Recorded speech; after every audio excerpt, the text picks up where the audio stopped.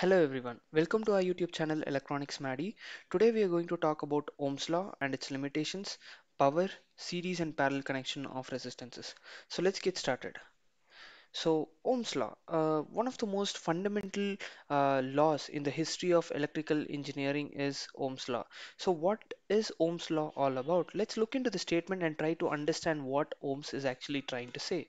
This is the statement. So it states that the potential difference between two ends of a conductor is directly proportional to the current flowing through it, provided temperature and other physical parameters remain unchanged. So let us consider a typical example to understand what Ohm's law is all about.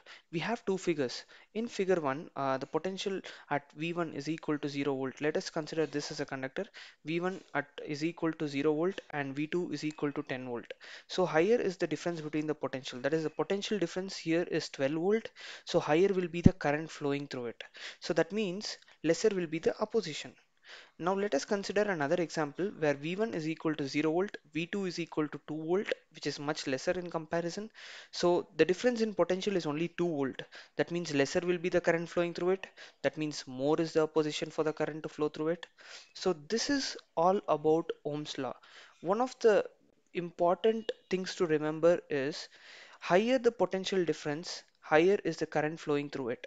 So V is directly proportional to I. So in order to remove this constant of proportionality, we are introducing R, which is called as proportionality constant, and it is called as resistance of the conductor, and its unit is ohms. So this R is useful in every aspect of electrical engineering, because if you have a conductor and if you want a certain amount of current to flow through it, you can use a resistor to oppose the current flowing through it. So that is why resistance plays a very important role in electrical engineering. So one more aspect in which how we can see this definition, as we can also see higher the current, less higher will be the voltage. So we can say I is directly proportional to V. In order to remove the proportionality constant, we will be introducing something called as G, which is called as conductance of the conductor, and it's the reciprocal of resistance. So its unit is given as in Siemens, so it is denoted as S. So once we are aware what Ohm's law is all about, we can go into our next topic.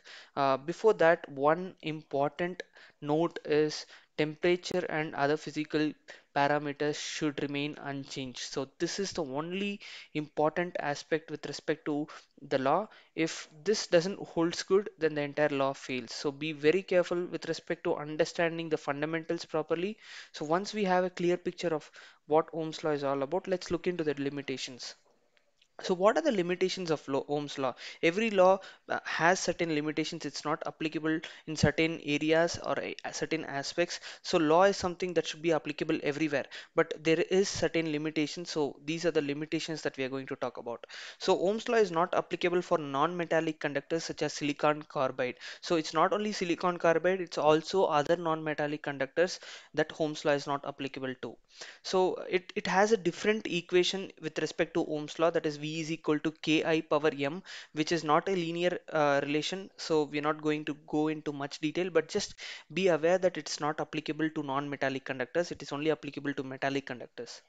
Second aspect is Ohm's law is not valid for non-linear devices such as Zener diodes, voltage regulators, etc. So one of the commonly involved thought process is people tend to make mistakes in the way they think, even in higher education such as master's degree.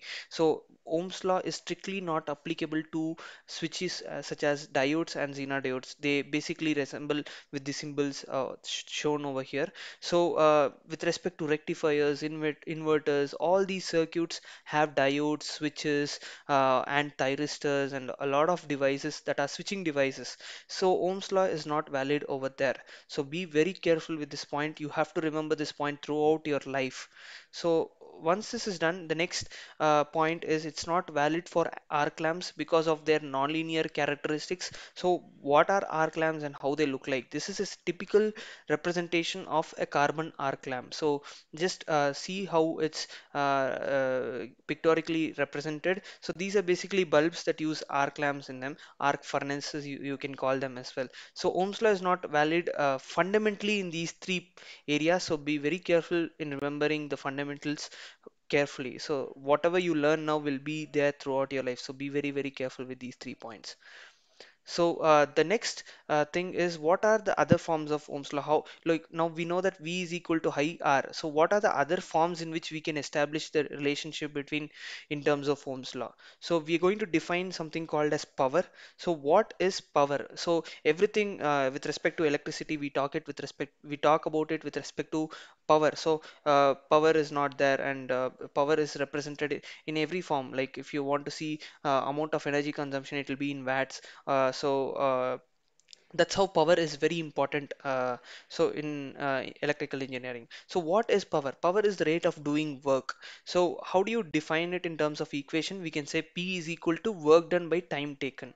So amount of work done with respect to time. Whenever we are doing some work with respect to our real life, it's always associated with time, isn't it? So P is equal to W by T. This is the first equation. Next thing is, what is potential difference? In our previous video we saw about potential difference. In case you have not seen that, please do watch it. So potential difference is defined as the amount of work done per to move the charge from one point to another against a field. So for example, let us consider this is the conductor. V1 is equal to 0 volt. Another point where V2 is equal to 10 volt.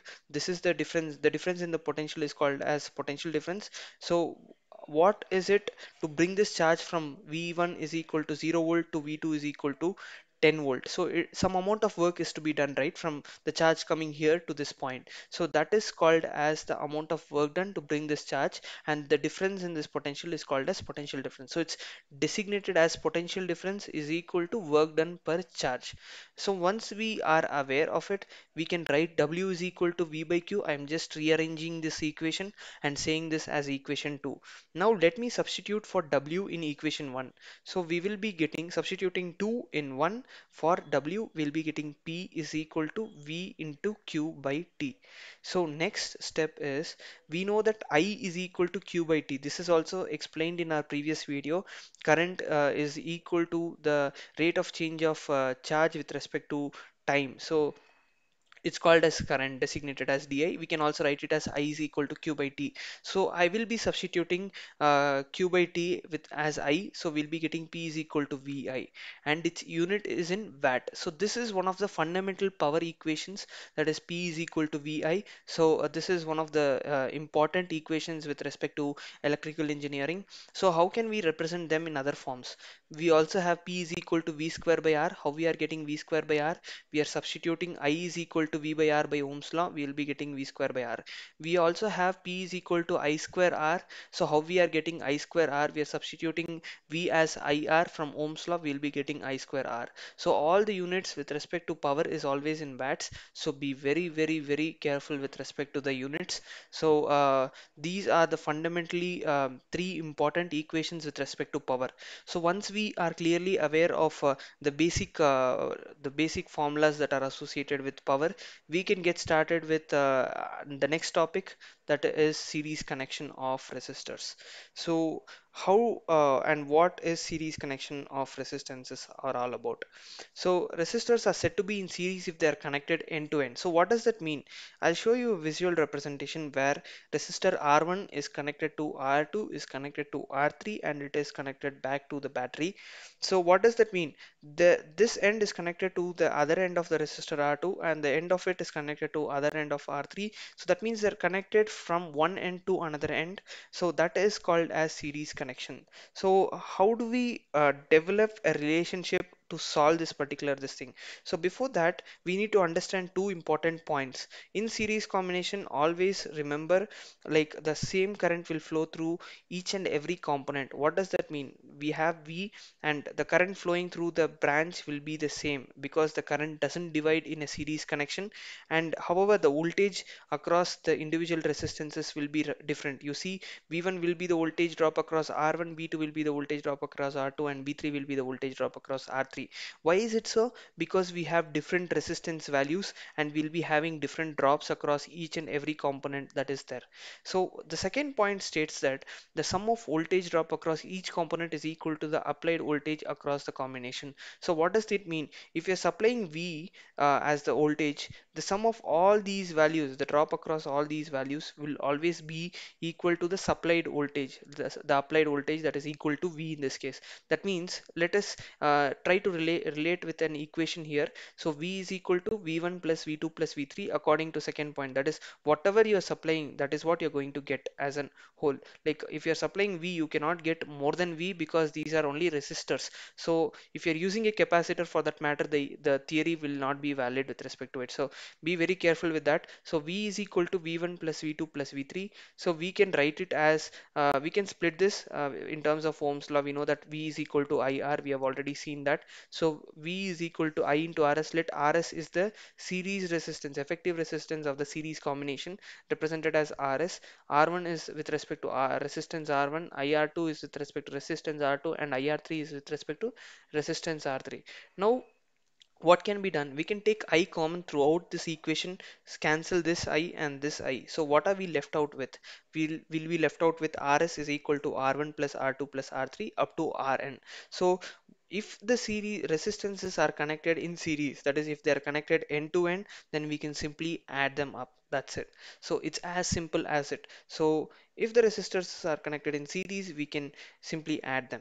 So how it is equivalently represented? Now once we add them, we have to represent it in an equivalent form. So it can be represented in this form where you will find once if R1, R2, R3 are in series, you will be finding RS by applying this formula irrespective of number of resistors that are connected to it. We will be representing it in terms of an equivalent resistance called RS. V will be the supply voltage, I will be the current flowing, I will be the same throughout the combination in which the branch is there. So 2 points to remember: the current flowing through this branch in series combination will remain the same. The voltage across each of these components will be different. Second point is the sum of voltage that is across each of the resistors is equal to the supplied voltage, that is equal to V. If you remember these 2 points, definitely you will be able to understand what series connection is all about. It's as simple as it is. So once you are clearly aware of what series connection is all about, let's go into our next topic, which is about parallel connection.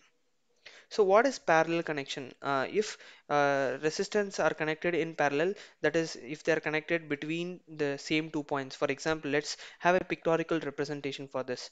So in this figure, you see a supply voltage, that is a battery, that is V supplied over here. I is the current flowing. You see three resistors connected across same 2 point. Let us consider this as A, let us consider this as B. You see all these resistors are connected between the same 2 points. You have three resistors. So if they are connected between same 2 points, then they are said to be in parallel. So what are the aspects with respect to parallel connection? There are again 2 points. If you are clearly understanding what these 2 points are, then parallel connection will be very easy for you. So in parallel connection, the voltage across each resistor is same as they are connected between same 2 points. So if V is the supplied voltage, if you are measuring the voltage at these 2 points, then it will be the same as whatever is being supplied. The reason, because we have seen the definition of potential difference, like it's measured between 2 points. So whenever the combination of the load or the resistors that are connected between the same 2 points, the voltage will always remain the same. Remember this important point.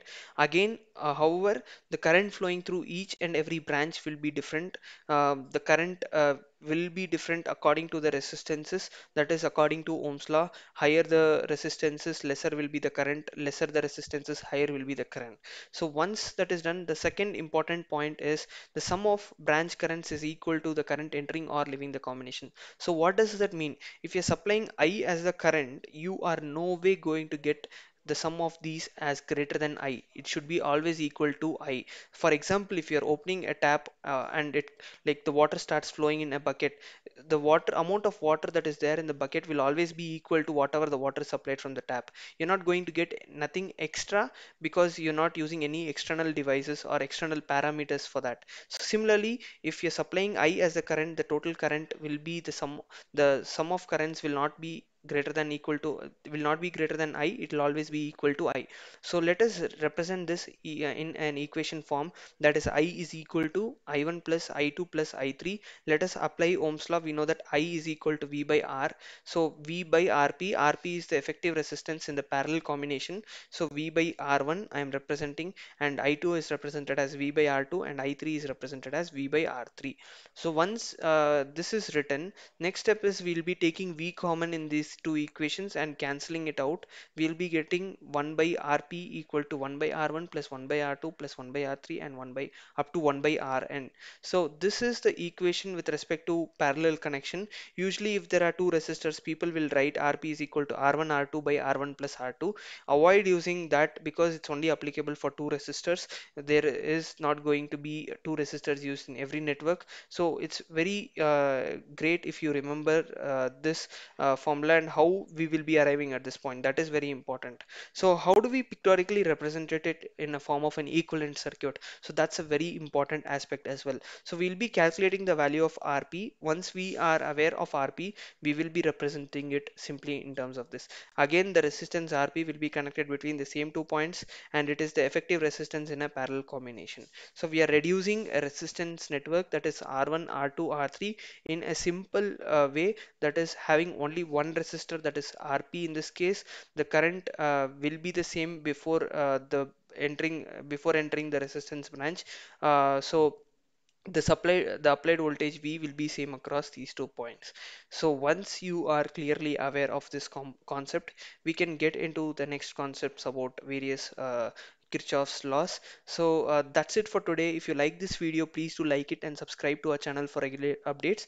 If you have any questions, please do write your questions in the comment section below. Thanks for watching this video.